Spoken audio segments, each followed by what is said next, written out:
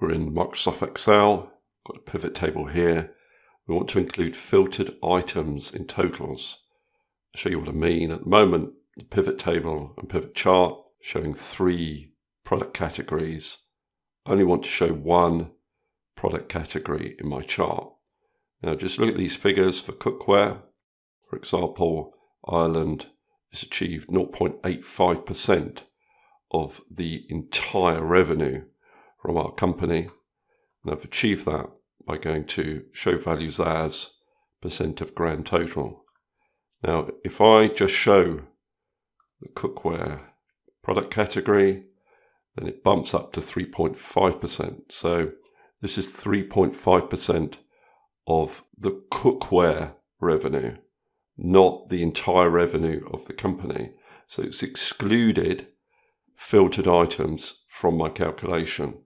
I'll give you another example. Here we've got a list of our sales reps, the sum of their revenue, and then their % share of revenue.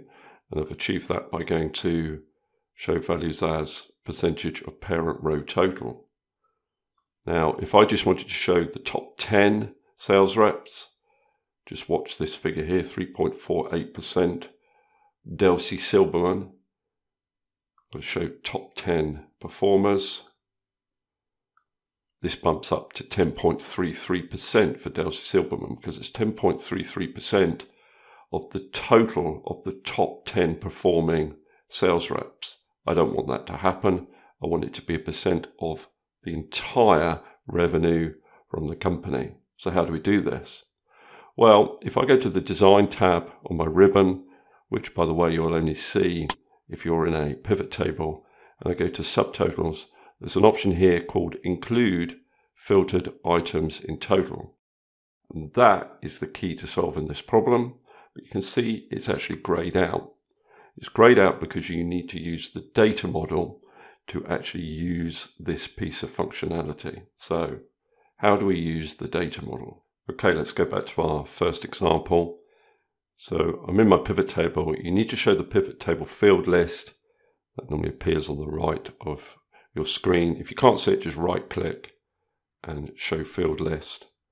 Now what you want to do in this list of fields is to go right to the bottom, and you have an option here for more tables. If you click on that, it'll pose this question to you. Do you want to create a new pivot table?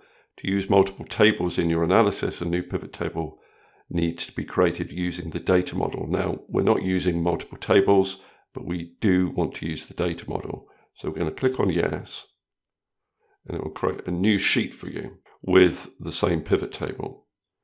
Now, I am going to need to reapply the percentage calculation I was performing. So that's a right click in the value area of my pivot table, show values as percentage of grand total, and I will need to recreate the pivot chart and get rid of these buttons, right click, hide all fill buttons. And now I'm going to exclude all categories except cookware. And you can see it bumps up to 3.5% for Ireland. That's what happened last time. But if I go to the Design tab on my ribbon, go to Subtotals, and now have this option available. If I click on it, it reverts back to a percentage of the grand total. Let's see if the same works for the other pivot table. So remember, what you do is you click into your pivot table, scroll down your field list, click on more tables, click on yes. You need to apply the correct calculation. Maybe some formatting here. Let's put these in descending order. So if I showed the top 10, and then I go to Design, Subtotals, Include Filtered Items in Total, that bumps this total up to the total revenue across all our data, and it adjusts these percentage calculations to reflect that. Now, if you're creating a pivot table from scratch, this is something you ought to know. I go to Insert, Pivot Table. You have the option to add the data to the data model at this point. So if I click on OK, then if I go to Design, Subtotal, this option is then automatically available to you. Okay, that's all I wanted to cover in this particular video. Hopefully that's useful. If it is, give me a thumbs up and subscribe, and I'll see you next video.